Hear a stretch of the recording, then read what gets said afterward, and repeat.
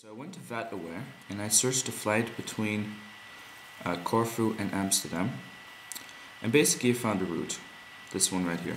You can use anything such as VAT route or V-route, these special softwares, as long as you get this little route here.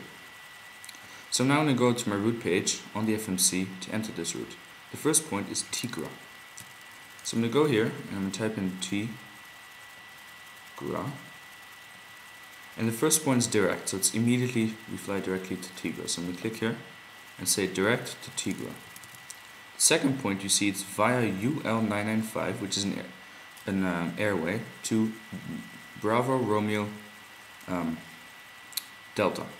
So I'm typing UL995 and I'm going to hit it now on the left side in the VIA column. It's going to say, okay, you want to go via UL995 towards something, and I need to say what I want to go towards. So BRD. Hit enter, and there we go. So I'm going to go to my next point. Next point is via UL61. Whoops. If you make a mistake like I did right now, you can hit clear a couple times until the scratch pad is empty. Finished entering my route. And it was a pretty long route, so I had to click next to go into the next page and continue there. Just a quick information, say I want to delete this part right here. You can simply click delete, delete will show up here, and I click here and it disappears. So once I've entered my route, I'm going to go to my departure arrival button, which is right here.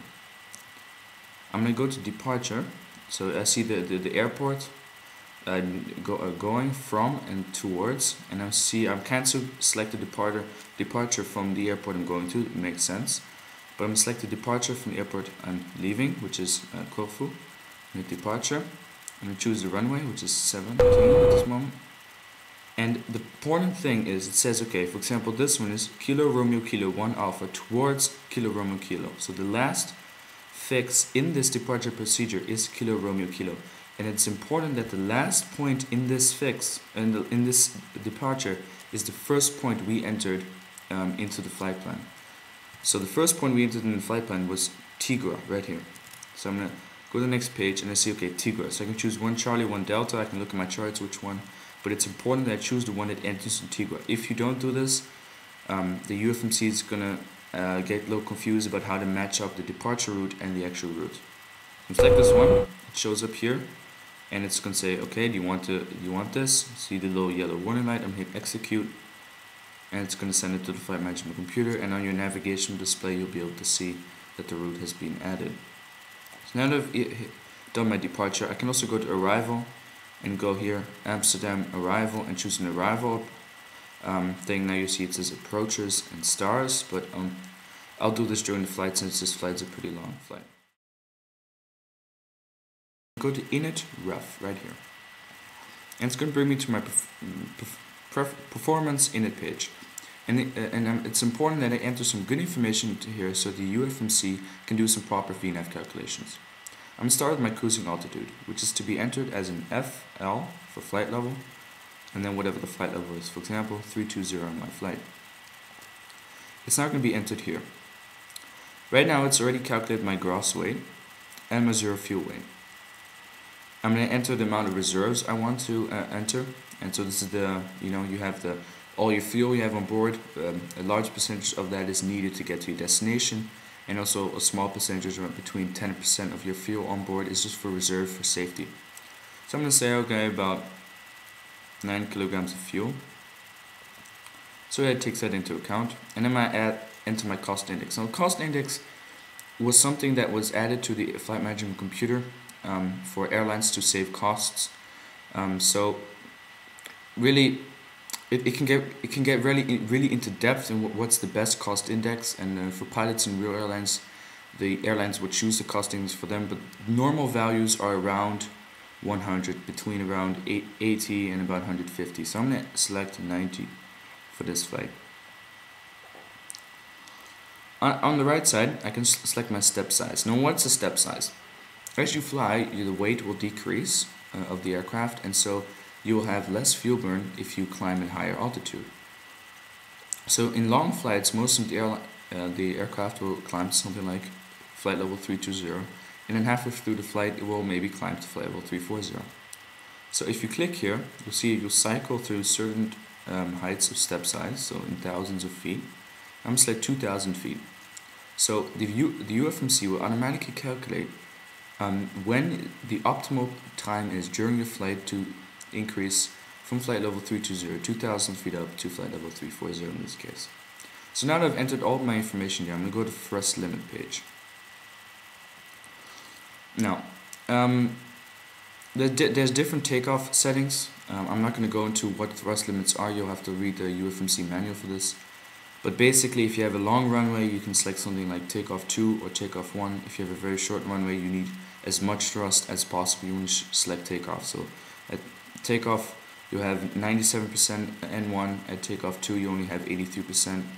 This is a medium-sized runway, so I'm going to select this one right here, takeoff 2. And so it says, okay, it's selected takeoff 1, and it's armed climb 1, so when it goes through the thrust reduction altitude, it will automatically switch to climb 1.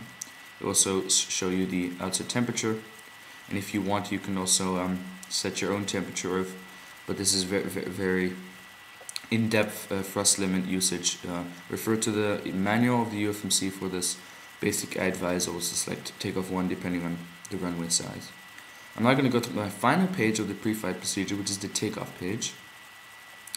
And there's some important information to be entered here. The most important is the flap position. So for this takeoff, I'm going to choose flaps 10, so 10 degrees of flaps. And it's going to calculate, okay, the V1 speed will be around 122, the V reference speed, the rotate speed of around 32, and the V2 speed 134. It says, okay, you have a headwind of 1 degree right now. There's no slope at the moment. If it would say, for example, U02 would be up by 2 degrees. Further conditions is dry at the moment. This is your thrust reduction altitude, so it says, okay, at 1,000 feet, I will switch to climb 1. This is your engine out acceleration altitude, so if you lose one engine, this is your acceleration altitude. One of the most important things to do is to select your reference speed. Now, just a quick note, at the bottom here you'll see these numbers, these letters which say pre-flight. If you see this, it means that you have not done all the necessary procedures. And the things that we have not done yet is select the reference speeds. For example, if I click here, the reference will go away, saying, okay, I confirm that this is the speed I want. Maybe I say, okay, just so I don't hit the tail speed, I want to select a higher reference speed. So I'm going to select 129 knots. And when I hit it there, again the reference will go away. And if I go here, the reference will go away. As you see, I've selected, confirmed all of them, the pre-flight will go away, and now I'm finished with my pre-flight procedure.